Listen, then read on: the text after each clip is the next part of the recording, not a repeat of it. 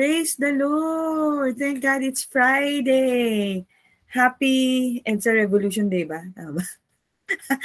Praise the Lord. Thank God it's Friday. So we thank the Lord for blessing our nation, and we speak blessing over the Philippines. We speak blessing and favor and the gospel of grace to be preached among our countrymen, and we speak prosperity. We speak divine protection over this land, the entire land, and over its people. Lord, we pray that you would sweep this nation with the gospel of grace, and we say, Lord, that we are one with you. Lord, we want to participate in this great revolution, in the grace revolution in this country, and we speak prosperity over this nation, over our families, over us who are here, and even Filipinos scattered all over the world. Thank you, Jesus. Thank you, Lord, that you so love this country, and we just, Lord, expect big things.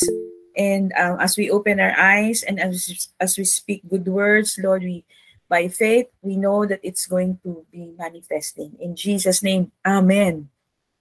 Bakit ako biglang napapray sa Pilipinas? Anyway, it's good. So desiring double. Yan. So what comes to your mind is sabi nga ni Edda kanina, no, is the famous of Elisha.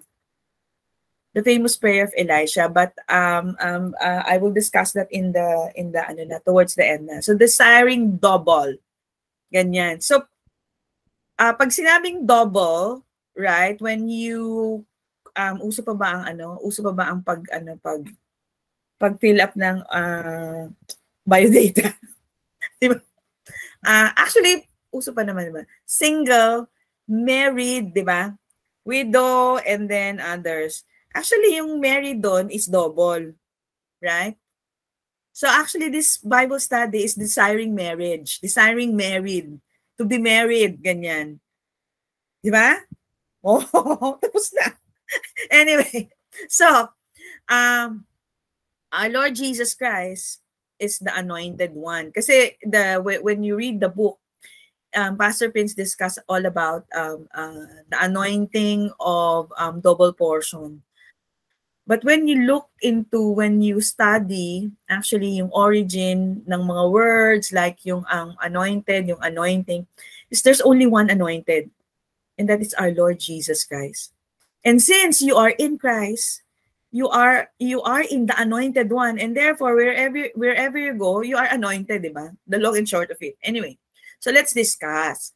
Our high priest, the anointed one, who is our Lord Jesus Christ. He said in Luke 8, look, the Spirit of the Lord is on me, and the same Spirit who raised Jesus from the dead is also on you, because he has anointed me. So this is the purpose, right?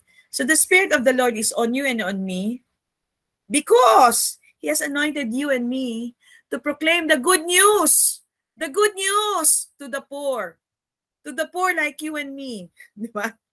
And now let the weak say, I am strong. Let the poor say, I am rich. We are the ambassadors of good news, anointed to proclaim the good news. Hallelujah. First and foremost, to ourselves, to our family, and to this great nation.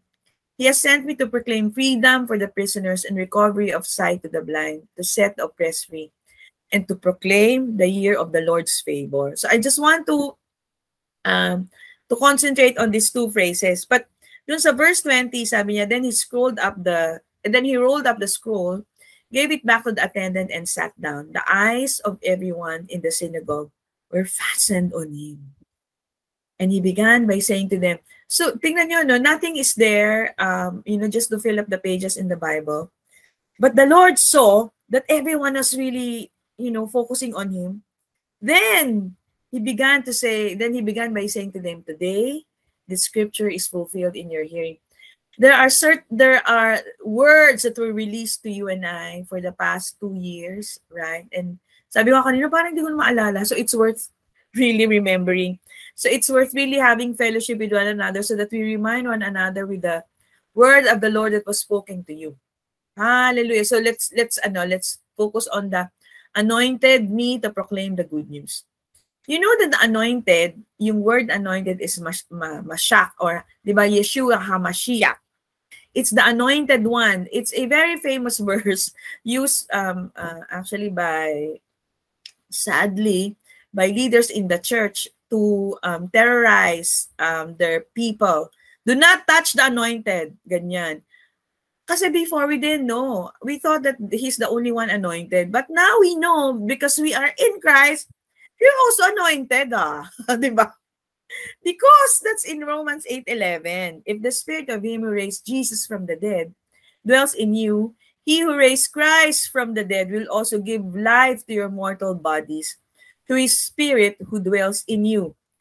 And in the Mirror Bible translation, it's so beautiful, and the explanation is mind-blowing. Our union with Christ further reveals that because the same spirit that awakened the body of Jesus from the dead inhabits us. Hallelujah, dun pala, no? The same spirit that awakened the body of Jesus from the dead inhabits you and I.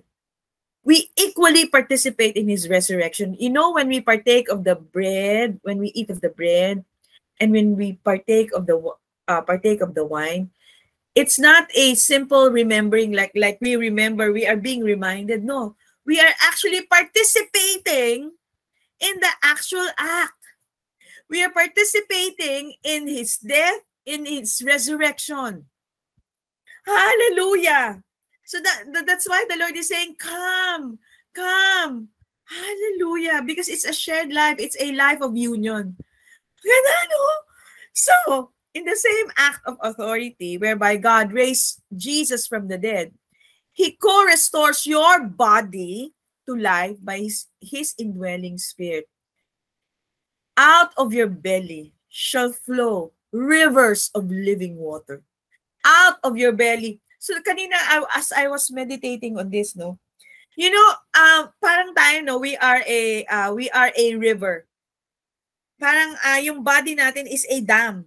Kumaga, but out of our rivers, kailangan niyang lumabas. Right? Kailangan mag-break through from the dam, which is the encumbrance, which is our body. Right? Rivers of living water. That is you and I. Hallelujah. And what is it? To proclaim the good news. The good news. That you've been made the righteousness of God in Christ. That by his stripes you are healed. You are whole. That is the good news. Praise the Lord. Christ in you, the hope of glory. This is the crux of the gospel. Right? This is now the whole intention, right, of the cross and the resurrection. Because the Lord Jesus really wants to be in union with you and I. Christ in you, the hope of glory. A Christian is one who has the anointed one of God living in them again. A Christian, you and I, is one who has the anointed one of God living in them. Let it sink in. Let it really bring spring to your steps. Let it make you dance. Diba? Parang, hallelujah! Hallelujah! In John 14:20, I like this very much when Ella shared this. It says in the mirror, in that day you will know that we are in seamless, no ending, no end, like a ring, right? With one another. I am in my Father, you are in me, and I am in you. I made a small cartoon. The Father is this, right? And then the Son is in the Father. And the Holy Spirit is given. And we are in the Holy Spirit, correct? So the outer circle is the Father. Then Jesus in the Father. Then us in Jesus. And the Holy Spirit in us. Yun yung mas accurate. Ulit. The outer circle is the Father. Then Jesus in the Father. Then us in Jesus. And the Holy Spirit in us. Hallelujah. So this spells inseparable. Intimate oneness. Note that it is not our knowing that positions Christ in the Father, or us in them, or the Spirit of Christ in us. Our knowing, because this is the truth. It will not change Even if you know it, or even if you don't know it or know it, but it matters, right? Our knowing simply awakens us to the reality of our redeemed oneness, our in himness. Gusto ko uli magpagawa ng t-shirt na yun. In him, in himness. Gold does not become gold when it is discovered, but it certainly becomes currency. Hallelujah. And in Isaiah 41:10, I would like to repeat it. I am with you, Emeka Ani. I am with you, Emeka Ani. This is the letters. Ayin, Mem, Kaf, Aleph, Mem, Yod. Ano man nung ano, hindi ko na-paste dito, nalimutan ko na. Nung last Wednesday, our husbands competed in the darts competition dito sa Cavite. And then si Alex, may kalaban siya. Ganyan. Tapos napansin ko yung kamay niya. Alam niyo, lo and behold, what is in his hand? God is with me. Sabi ko, Lex, kaya pala natalo kasi may tattoo siya na God is with me. Anyway, sabi nga sa Isaiah 41:10, fear not, fear not, for I am with you. Be not dismayed, for I am your God. I will strengthen you and I will help you. I will uphold you with the right hand of my righteousness. So anong ibig sabihin niyan? Yan, Emeka Ani. See, speak, and receive his sacrifices mighty action. There's another verse actually, which is, mali ang aking animation, but anyway, which is yung John 14:20 actually. And you are in me. Yung in the Hebrew pala is anathon B. You know, I remember we have a Bible study about Jeremiah, yung the son of Anathot. Remember, Ella? Balikan niyo yun. You know that it's a place of blessing. It's a place of restoration. Ganyan. Naalala ko lang ngayon, So, bearing, and you are in me, anathon B. Sabi nga na, yet in a little while, the world seeth no more, but you see me, because I live, you shall live also. And that day, you shall know that I am in my Father, and you are in me, and I am in you. You are in me, Aleph, Nun, Tav, Yod, Nun, Bet, Yod. So when I study this, it's so beautiful, the power of his life, because of the cross, made your life his dwelling place, a house of prayer. You and I are called to preach the gospel, to heal the nation, to heal the sick. Hallelujah! To raise the dead. A house of prayer. Ano ang ibig sabihin ng house of prayer? Is to bring down heaven on earth. Hallelujah! Hallelujah! So exciting, no? So, which I would just like to remind you and share with you again yung I just realized, no, yung kanta na, down at your feet, oh Lord, is the most high place.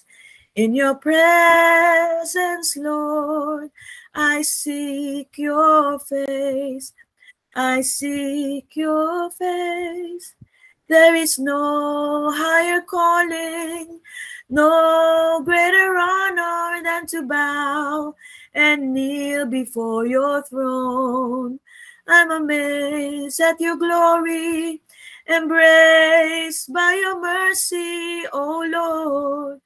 I live to worship you. You know yung Yod doon, di ba Yod? House of prayer. Yod means arm or hand, and its form suggests a hand that is reaching towards heaven. Reaching towards heaven to bring it down. Right? The letter somehow resembles a man in prayer. So that's you and I. We are a picture of which comes to mind is Mary at the feet of our Lord Jesus.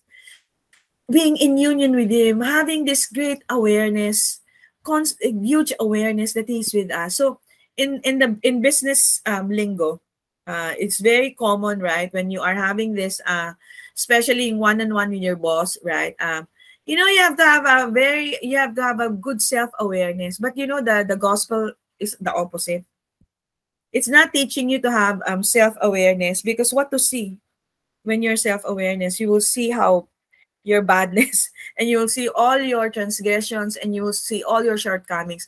But what the Lord is saying, have this constant awareness of who?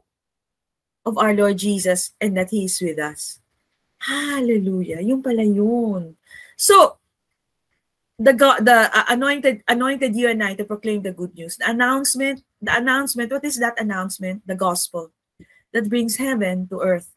The only gospel that allows Christian to grow up into generous, loving, confident, fearless children is a gospel that holds up before them a generous, loving, confident, fearless Father.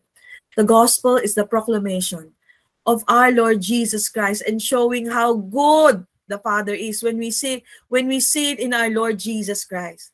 It declares, the Lord Jesus Christ declares, hey, you have a Father who loves you very much. Hallelujah. And is so generous. And he's not the one delaying. Can you imagine if my children ask me for something, especially food, right? Or clothing, and then they think of me as I am a delaying or very stingy. Sadly, because of years of preaching about misrepresented of our Heavenly Father being misrepresented, we have the opposite picture. We picture him as someone who, somehow you need to be doing acrobatics, and then he's delaying things. Di ba meron pang there's only 3 answers to your prayers. Yes, no, and wait. Ganyan. But you know what? With our Father, it's already given, my son. All things that I have is yours. We just have to be awakened to the truth of his word, right? We have to be awakened and believe him that who he says he is, right? A father is not afraid of the mess of our lives because he's the one who left his dwelling and ran towards us and stretched out his arms on the cross and buried us and our mess in himself 2,000 years ago. Hallelujah. Hallelujah. So, the gospel is not the news of what might be if you. It is the news of what is because he, Christ. The gospel is not the news of what might be if you. It is the news of what is because he, Christ. The gospel is not the proclamation of the tree of the knowledge of good and evil, that people may partake of that knowledge and then do something about the evil in their lives. It's not about behavior modification, but it's heart transformation. The gospel is a proclamation of a dream fulfilled. You are his dream fulfilled. You and I are his dream fulfilled. A tree of life that God has done, what you could never do, no matter how much you know about good and evil. So when the Lord came to Abraham, he named him father of many nations, and yet Abraham remained childless. And as long as Abraham saw his state in the world as more real to him, parang tayo lang than God's name for him, then he always felt like father of many nations was something God was asking him to become. Like he has to do some things to become like father of many nations rather than to simply be. So the Lord tonight is asking you to simply be in Christ, to simply be married to him. Hallelujah. So he tried to become the father of many nations, and the only way he knew how was to sleep with his slave girl Hagar, and they had a son, Ishmael. This was the season when Abraham's vision fell down to earth with a bomb. So that's why the Lord has been telling us, awake, open your eyes and see to the reality of who you are in Christ. So with earthly eyes, he saw Hagar and said to himself, I am not a father of many nations. I am not even a father. But if I sleep with Hagar, then I will become a father in 9 months' time. And all of heaven was saying, lift up your eyes, Abraham. Do not say 9 more months, then the harvest. Hagar, the Lord is saying to you and I, Hagar is not your hope. Your performance is not your hope. God with you. God with you. God with you is your hope. You know, and I would just like to share this with you. This is so precious. And this will blow your socks off. And this has really blessed me. Despite the history of Abraham with Hagar, you know that Abraham, after his loving beloved wife Sarah died, right? He remarried. Ketura ang pangalan nun. Genesis 25 verse 1. Then again, Abraham took a wife and her name was Ketura. Who's Ketura? Why are we talking about her? There are many Jewish commentators who believe that the woman married was not a third wife, but a second. Ketura was really Hagar. It was Isaac, well, according to Rabbi Isaac, who played matchmaker and went to Hagar after his mother Sarah passed away and convinced Hagar to return and marry his father. What is interesting is that she bears a new name. Now, not one of light and fear, but Ketura, which means sweet-smelling perfume. You and I, because we are married to Christ, we are no more under the law. We have a new name, right? In Christ, we are Mrs. Grace. Hallelujah! Just like Hagar, she was restored and she's now called Ketura. Just now Ketura, sweet-smelling perfume. In its root form, which is Qatar. So yung Qatar, no, yung country pala na Qatar, no, it means smoke of a sacrifice. The smoke rising from a sacrifice is really a sign of acceptance of the sacrifice and the redemption that it brings. So what is it all about? You and I is this picture, right? That Hagar, awaken to the reality now that you are a Ketura, right? You are a Ketura. You are a sweet-smelling perfume to your husband. Hallelujah. And everything that Abraham has is yours. Hallelujah. She's no more Hagar. She's no more the one fleeing. Hallelujah. The one on flight and fear. Praise the Lord. Praise the Lord. So, church, bride of Christ, the light now dawning on the church. God is waking up nations to the presence of God in you, his church, his body. You know, we don't need to be fooled with the stories about asking for donations that contributions to the building of a temple in Jerusalem, blah blah blah. You know, if you want to contribute to the temple of the Lord, treat yourself. You are the temple of the Holy Spirit. Take care of your body. Hallelujah. As the church awakes to the presence of God in their midst. Not only you, but your sisters and brother in Christ. So as the church awakes to the presence of God in their midst, and that is happening right now, especially in this group, to the preaching of the mystery of the gospel hidden from generation, Christ in you, the hope of glory. So we preach the fullness of the gospel, the union of Christ with his church, that the church would awake to the presence of God, the righteousness of God, and sin not, that is, no longer think and so live as if separated from God. And this is really the antidote to not, dwell in your flesh. To have this awareness that you are in union with your bridegroom, with your Abba. Hallelujah. So, the greatest paradigm shift in the minds of believers, what transforms our lives most is when our thinking is enlightened by the Holy Spirit, the Ruach HaKodesh, to begin to see that everything earthly-minded religion tells you that you need to, Christ already did on the cross. And I believe the Holy Spirit wants the church of this generation to inbreathe the revelation of their union with Christ in such a way that emboldens us with a peace and joy and a passion that we have not walked in up to now. So it's just like this, no? So the church is awakening to her marriage with God and finding herself in peace, one with him. You know that the meaning of peace, Irene in Greek, right, is in oneness with him. Church, you are cut off from death. Church, bride of Christ, you are cut off from death. In Luke 2:21, in Christ, you too were named the day you were cut off. For when he spoke your new name, what is your name? In Christ, you were cut off from death unto life. Hallelujah. So throughout the Old Covenant, eternal callings were announced by angels. But since the appearance of Christ, immortality is now revealed through the gospel of Jesus Christ in 2 Timothy 1:9-10. So living from God's heavenly perspective on life Living in other words, the title, Desiring Double, right? Desiring double, it is desiring being married, desiring marriage. So living from God's heavenly perspective on life, being together with.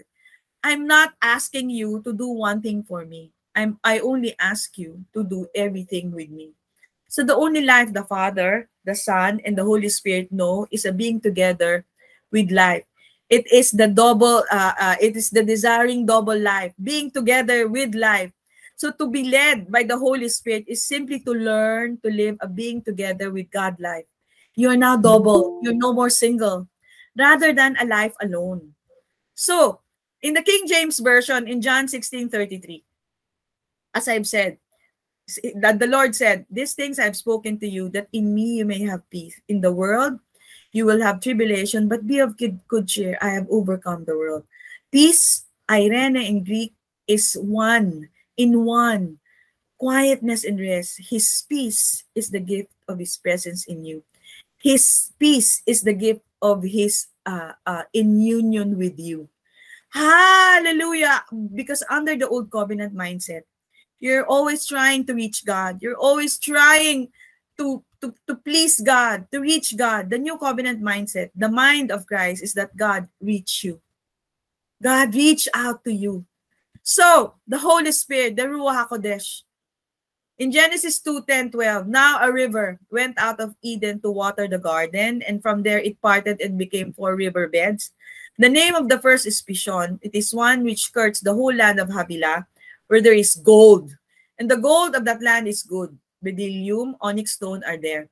The river, the Holy Spirit who is now in you, as it flows to the land of our lives, is able to open up that land and bring out the gold. There, the treasure in us, that is the life of Christ.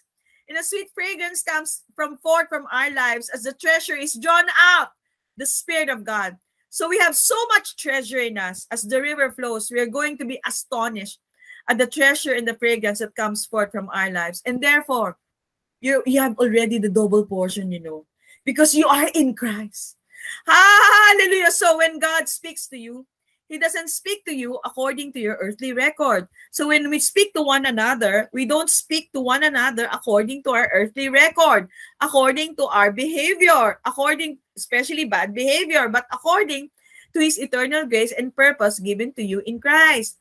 He speaks to you in a way, the Holy Spirit, that doesn't leave you where you are, the victim of your circumstances, the product of your earthly record, but speaks to you in a way that calls you out of that life into one He has prepared for you.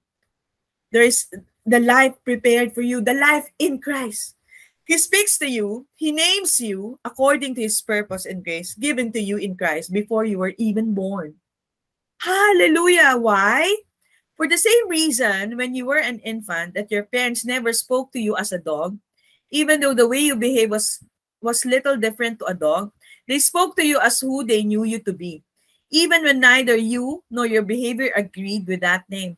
They spoke to you that way because they were calling you upwards into maturity. So too, when your Heavenly Father speaks to you, He calls you according to what He has given to you in Christ, in order that you would live that life, the life given in Christ. Child of God, you have already the double portion. We only have to manifest it. Hallelujah, the life given in Christ. Rivers of living water shall flow from your belly. Hallelujah. So, mighty oaks from little acorns grow. Words inspired by the Holy Spirit are the most powerful seed in the world. They produce oaks of righteousness, the planting of the Lord, that He may be glorified. We have received the Holy Spirit, the Spirit of the Lord, that we may speak such words. This generation lies before us in 2023 like an open field. Let's plant well. Let's speak life to one another. In the Strong's Concordance, Elisha. So just like Elisha, right? Elisha is a prophet, which means God is salvation. God saves. And we know, right, that just like Elisha, we are to help one another, right? And pray, Lord, open his eyes, open my eyes first and foremost, right? That we may see who? Jesus. That we may see who? Jesus. Because when we see Jesus, right, we will see now now is the time of favor. Right? Yung now dyan, diba? He says in 2 Corinthians 6:2, in the time, kairos, of my favor, dektos. Yung time dyan, kairos, right? And then yung favor, dektos, I heard you. And in the day of salvation, I help you. In the day of salvation, I help you. Now, when is the time? Now. Not the best is yet to come. Now is the time of God's favor. Now is the day of salvation. Now, the word now is emphasized twice. Now is the time of God's favor, and now is the day of salvation. So yung time, right, kairos, the time is kairos in the Greek, which means a seasonable time, one opportunity. But when we study this, right, it's what? It's see the cross. See the cross. See the cross see the cross to see God's favor. The word favor is dektos, which means acceptable. So to preach acceptable dektos year of the Lord as he closed the book. So to preach what? So to preach what? To preach the cross. Hallelujah. So Elisha, repeat again, yung story dun sa 2 Kings. The Lord is asking you again, what shall I do for you? What shall I do for you? Asa, right? What shall I accomplish for you? I remember si Ruel nagsabi ito, si Lord yung ating pag-asa, right? For you. For you. The shepherd who opens the door. What do you want the shepherd to open the door? What do you want? Because you have the double portion now. You have to gush it out. Hallelujah. Let the shepherd open the door of your belly, actually. Hallelujah. For it to manifest. So, bride of Christ, you're married to him who was raised from the dead in Romans 7:1-4. You don't try to be a Christian. Actually, you die to be a Christian, right?